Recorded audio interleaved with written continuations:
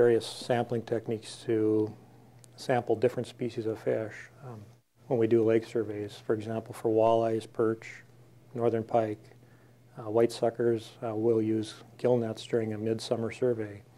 For panfish species, we'll use trap nets. But for crappies and largemouth bass, we like to use electrofishing. It's a method of sampling fish where we use a boat with a generator and probes. We've got a positive electrode and a negative electrode. The positive electrode hangs off the front of the boat, and it sends a pulsed direct current charge into the water, and it's picked up by the boat. That's the negative electrode. And it temporarily stuns fish, and we can scoop them up.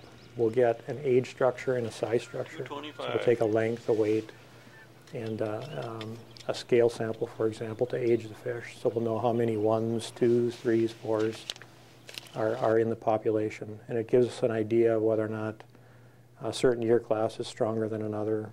It's a real effective way to sample fish when they're in shallow water, and that's why we do it in the spring, early summer, when those species that we're targeting are in those areas of the lake. So we'll do it either at night, or in the case that you came out with us, we did it as an early morning sampling. We're unable to sample black crappie and largemouth bass adequately with trap nets or gill nets, and so electrofishing gives us an opportunity to sample those populations and get what we call an index of abundance. We can't count the fish in a lake, obviously. We can't see them all. So we do sampling. We try to mimic the same sampling, same time of the year, same station, same length.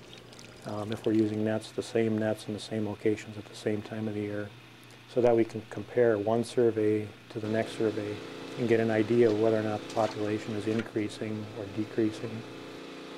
It's a type of sampling that's efficient, and it catches the fish that we're after, but it doesn't harm the fish at all. After a few moments, they quickly revive. When they're stunned, well, the reason we use direct current is because it'll draw fish in. Our electrofishing is effective out to about 6 or 8 feet of water. If we were using alternating current, there'd be no direction to the fish. The positive electrode actually pulls the fish in where they're stunned, and we net them up, we put them in the live well, and after a minute or 2 or 3, they'll completely revive, and they can be released back to the water unharmed.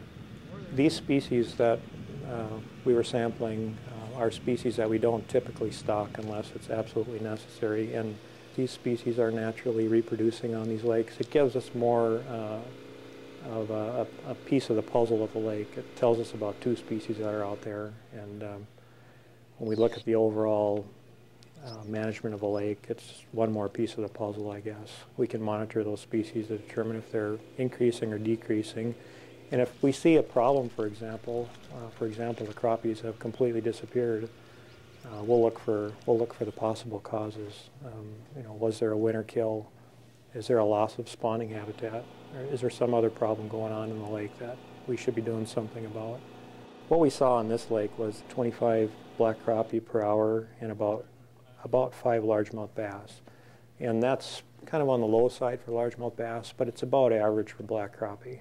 These results were pretty typical of what we've seen on this lake. One sampling year will have really high catches, and another one will have really low. And we don't get too excited if the population is a little higher or a little lower. We expect those kinds of things. That's normal and that's natural. We get a little more concerned when we see it going one way for a period of time.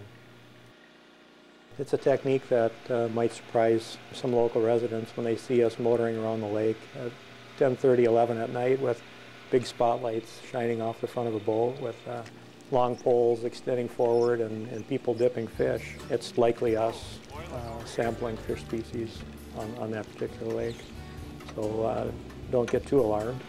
We try to notify the sheriff before we go out on any particular lake so people don't get too excited. But every once in a while somebody will run down to the end of the dock and ask us what we're doing.